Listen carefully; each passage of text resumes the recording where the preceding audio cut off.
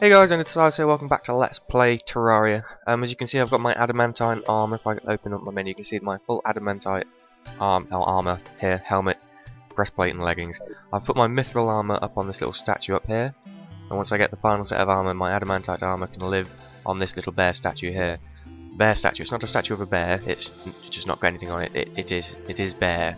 I created a new world to go grinding for materials. I called it Mapped Grinder, and the second I went on, the giant slime spawned and attacked me, so I had a second set of ninja gear, ninja pants there, which I've duly donned.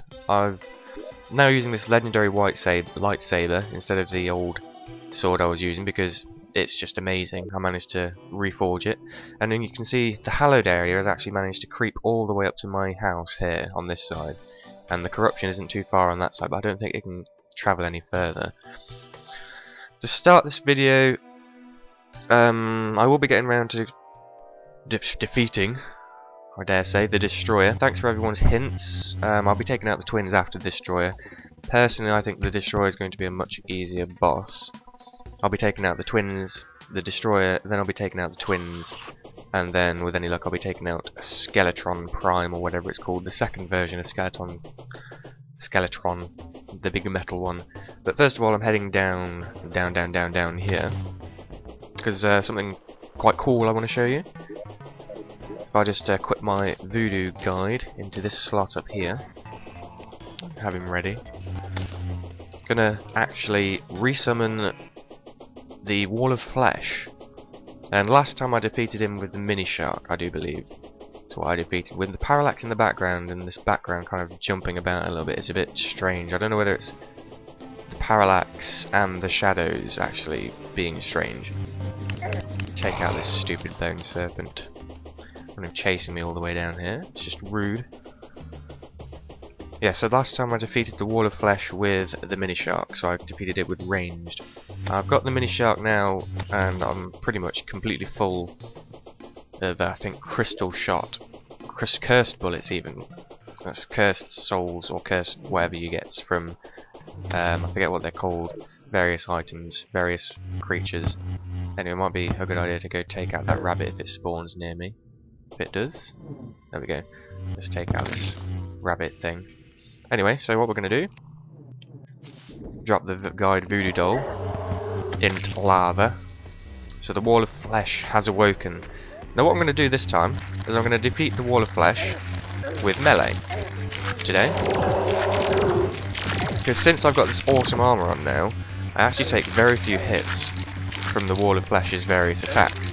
And what I can do is I can just stand just in front of this and actually hit the Wall of Flesh, the various parts of it, if it's in the right place, with the backswing on this lightsaber, whatever it's called. And it actually goes down incredibly quickly. So right now I can't actually hit it because it's not cooperating with me very much. And the things it spits out you can actually take out fairly quickly. All you've got to do is watch out for getting a bit too close and getting gobbled up by it. So how much health has it got right now? It's got... okay, it's nearly dead already. And there we go, it's been defeated. So, the Wall of Flesh on melee at this stage in the game is actually incredibly easy. And I'd also just like to come over here to the corruption area. I'll show you how close it's gotten now actually. It is ridiculously close. It's right here. Now this is a 3-block gap here between the corruption and the rest of everything. I don't think the corruption can actually cross that gap, so that side of my base might be safe. I'm going to summon the Eater of Worlds, ye old buddy, my buddy, Eater of Worlds, and actually just show you how easy this boss is as well. I can just pretty much walk down its body. Usually it spawns underground, so this is rather strange. Just walk down it, taking out each part of its body in like pretty much one hit, which is incredible. I don't want to get too far out in case it decides to unspawn. But there we go, that's the Defeater of Worlds, or the Defeater of Worlds. I suppose I'm the defeater of the Eater of Worlds, but that's the Eater of Worlds defeated. And now I'll just wait till night time and I'll show you the Destroyer of Worlds, which is an equally easy fight now that I've actually done some prep work. If you want to take out the the Eater of Worlds easily, you ideally need to do a little bit of prep work beforehand. So I can just sell all this rubbish I got. I don't want the Ranger emblem at all. These potions I can turn into bigger potions, bigger and better potions. Storing all my rotten chunks somewhere. Looks like I've used some of them to make that whatchamacallit. And actually I don't want those potions at all, you know. I've got a stack of 30 potions right up there. So it might as well... Excuse me, I've got some burpiness in my stomach coming upwards. So excuse that. Just sell all this rubbish. So I got quite a nice amount of coinage out of all that. I've got a platinum coin once again. Now I'm not going to drop my coins in a crate. I'm not going to be safe like that because let me just put my gold watch on so I can see what time it is. I'll put it there. Once I start the battle, I'm going to switch it out for this Philosopher's Stone, which I've actually got from Mimics. I don't think I've actually shown Mimics yet, but they are little chests. They can appear as any chest in the game, and you walk up to them and they'll attack you. Now, I usually get tricked when they're wooden chests, but on this level, because I started this level a long time ago, much like Minecraft, a lot of things didn't spawn, so gold chests and crystal chests and lock chests and stuff like that, weird little blue chests, don't appear naturally on this map. So if there's one of those, I know it's a Mimic straight away, but they do look like chests, and then they'll jump out and like try and bite you. They do quite a lot of damage and they're quite difficult to kill, but I think about 7 or 8 hits with a decent sword doing around 60 damage, or 56 as this one's doing without the extra damage from this, is more than enough to take it out in just like 5, 6, 7 hits. So I'm going to wait till night time, following day, as it were, and I'll go ahead and summon the Destroyer once again. I've got my Mechanical Worm right here. I've got a whole bunch of buffs. I've got Regeneration Potion, Swiftness Potion, Iron Skin Potion, Thorns Potion, and a bowl of soup. I guess I could quickly go over what you need to craft these items. The Regeneration Potion is they all need a glass bottle with water, and this one needs an empty bowl, which you craft out of clay. This needs, I do believe, I think it's mushrooms and daybloom. This needs, I think, blink root and something I can't remember what this needs, to be honest. This needs an iron ore and daybloom, and this needs, I think, death bloom or death weed and cactus. I think the swiftness potion is cactus as well. And the bowl of soup, which is difficult to craft, actually needs, I think, 1 mushroom and a goldfish, which you'll find lying around in empty places all over the place. So that is a very tricky potion to craft, mainly because it's so difficult to find goldfish around. But I managed to find 5 of them, as you can see there.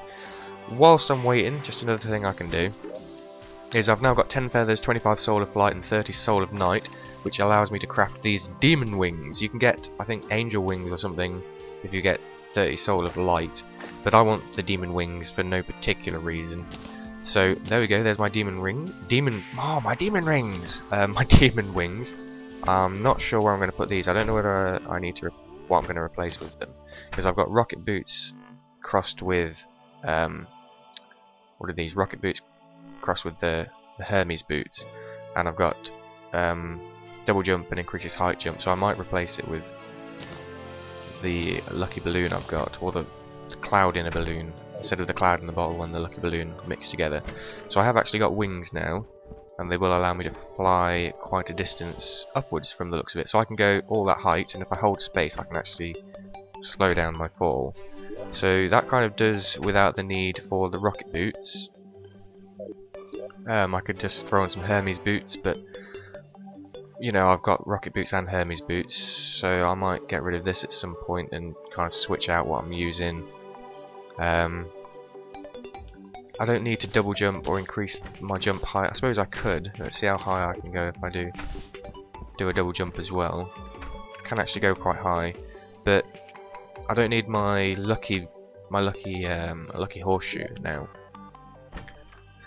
So it's kind of like a difficult thing to try and decide what to actually select right now, because obviously the lucky horseshoe is now an obsidian horseshoe, so that allows me to walk on fiery stuff, so that is still required.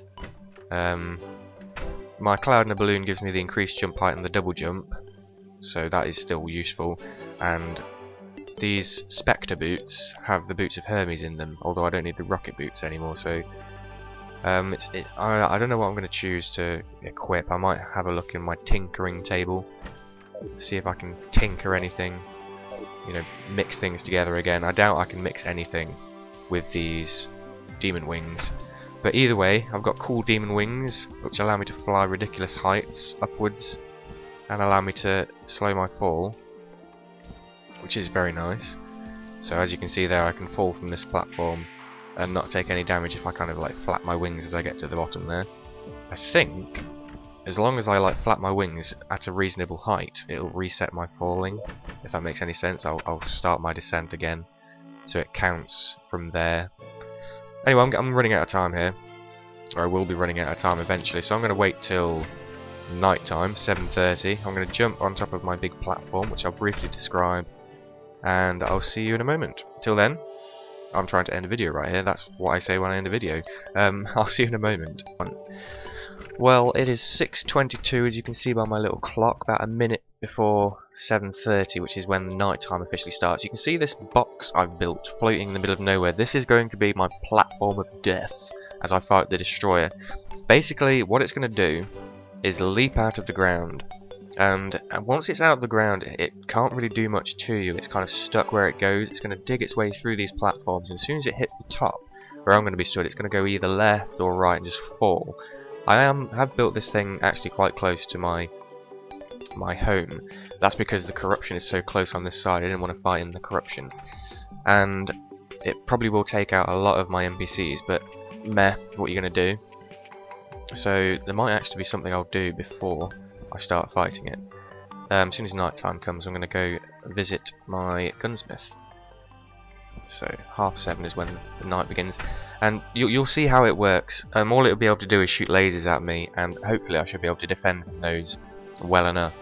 So wait for 7:30, 7:28, 7:29, 7:30. It's night time officially. Now, if we talk to our shopkeeper, our gunsmith, we can buy illegal gun parts from him, and I want to do that now, just in case he decides to get himself killed whilst we're fighting the destroyer.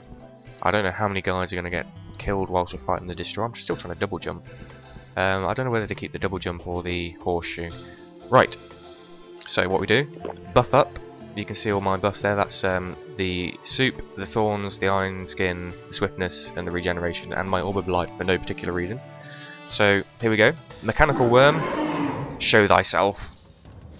So all we've got to do is kind of dodge him as he flies up through here, which hopefully you should do. Come on. And because this sword is so fast and deals quite a lot of damage, we should be able to do enough damage to him.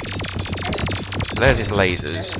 Once these probes pop out and we start destroying them, like you get the black spaces on his side, and those things actually drop quite a bit of health, which is actually so handy for taking them out. Once we destroy enough of these probe things, he won't actually be able to shoot us with as many lasers as he is at the moment. But that's probably the primary concern right now, is destroying those lasers, the probes that pop out of him. So if we do enough damage to the segments of his body, then he'll eventually pop out these little probes, which we can destroy fairly easily. Oops. And anyway, I can kind of drop down in between platforms to kind of tackle various parts of his body if they're not in very good places and things like that. So those probes actually drop health as well, which, as you can see, I'm fully healed again now. So basically, just keep on top of him, keep attacking him with some sort of sword. It's a very good way to do this. As you can see, as soon as he pops up out of the top of here, there's very little he can do. You just have to chase his body down, the whole section of it, and just deal him loads of damage. There's nothing he can do about it. He can just climb up and down through here. So this just weakens him immeasurably, and we just wail on him as he kind of comes through here, and he can't do anything. So obviously, as soon as he disappears and his tail's gone, you can take a moment to take out those probes and grab the health they've dropped. Okay, that's where my NPC's dead right there. He's a bit too far to the right. think he's slowed down then. Humphrey was slain. Who was Humphrey, I wonder? So, ideally, what I would say is you don't want to get on the inside of him like this, because he can kind of trap you. If he comes back up, he can kind of tie you in knots. So if you want to stay on the outside of him, so he's always curving away from you, would be my advice. And you can always drop down if you want to get a couple more hits on him like that. Okay, this is not a good place to be right here, because he could so easily just drag everything all to one side. Okay, I saw his head pop up there at the bottom, but he didn't actually come all the way up. I wonder why that is. We can see it's about halfway through the night, just under halfway through the night, and we've got him down to just over half health. With the adamantite armor, he does... Okay, this is a very bad position to be in. Let's just stand here and wail on him. Okay, let's not. Let's just get on the other side of him. With adamantite armor, he doesn't take many... He doesn't actually do a heck of a lot of hits to you at all. Got one hit on him there. And he got one hit on us as he shot the laser towards us. So it's actually...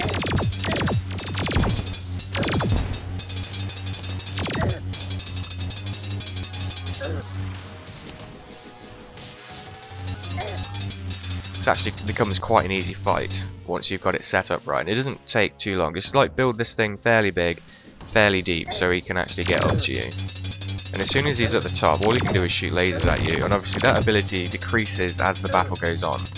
So whilst you might be running out of health, he's running out of ways to attack you as well. I mean, you don't need to jump around much, you don't need an anti-gravity potion to take this guy out.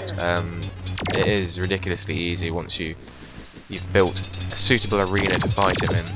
He just cannot do anything to you, which is... I don't know, I like the way that happens. I mean, I took the time to build this arena so that I could defeat him. So for me, I don't think that's cheating or in any way, shape or form.